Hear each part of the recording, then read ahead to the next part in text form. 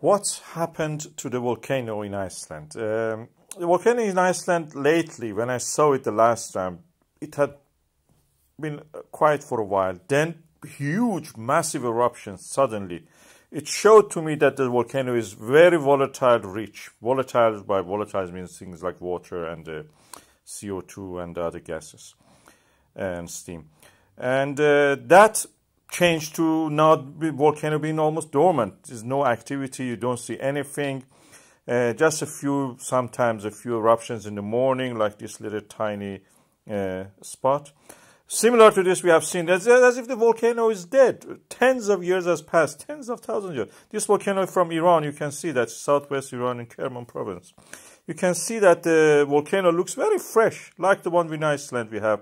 Even you could see Pauhoi on some of the part of it. It's beautiful, looks even fresher than what we have in the Iceland. So that Iceland volcano is really evolved very fast.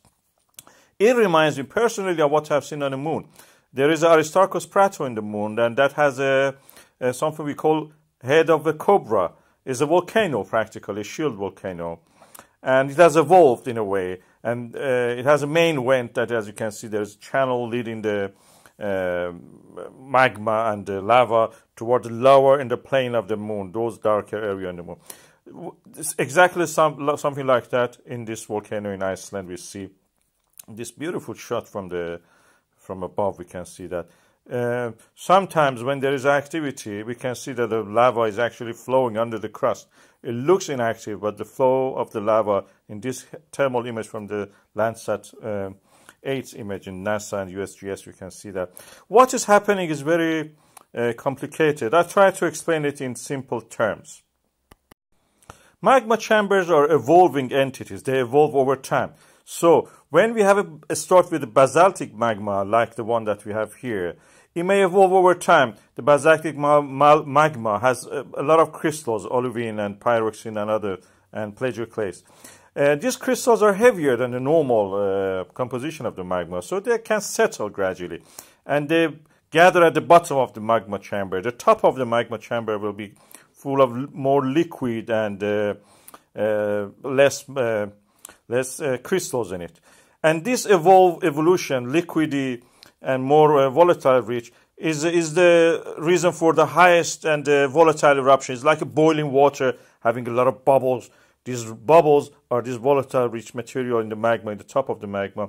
They are crystal poor. Crystals are heavier. I told you they gather at the bottom of the magma chamber. On the top there is no much crystals. They form gradually over time. They form what we call as granite or granitoid bodies.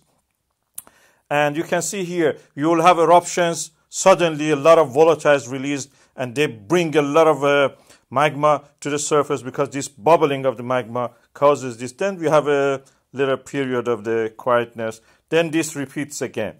And this volcano has evolved so fast. We are seeing this stage of the volatile rich top of the magma, juicy magma as we call it.